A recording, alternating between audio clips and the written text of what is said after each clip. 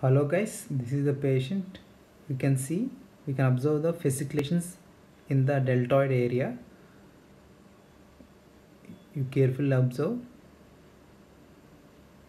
I am showing it with the finger, and that in that area we can observe the fasciculations.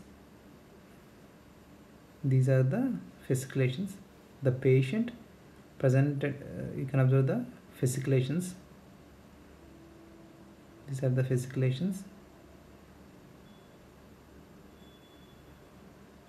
The patient has wasting of deltoid and biceps muscles, and we can observe the fasciculations in the deltoid area because of LMN type of involvement.